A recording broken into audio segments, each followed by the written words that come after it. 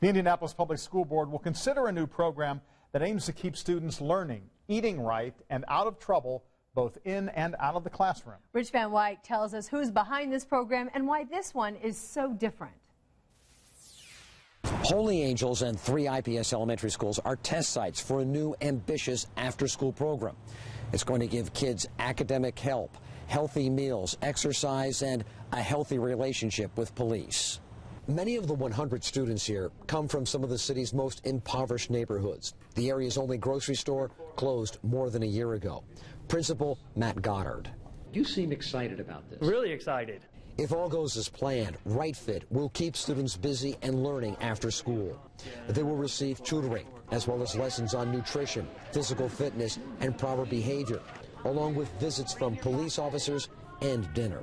Yeah, it's not just babysitting, supervising children. This is a phenomenal program because it addresses so many different areas of kids' lives. Elizabeth Edwards manages the school's meals and nutrition program.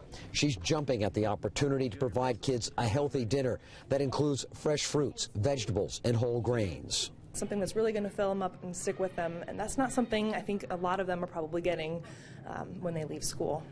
More than 40 organizations are supporting Right Fit. They include hospitals, universities, businesses, and several law enforcement and other public safety agencies. As a school, you know, we are all about making sure we educate the whole child, and I think this falls exactly in line with that. Although there are many participating organizations, it appears as if the Indianapolis Indians and the team's vice president, Cal Burleson, are the force behind Right Fit. If all goes as planned, the program should begin in January.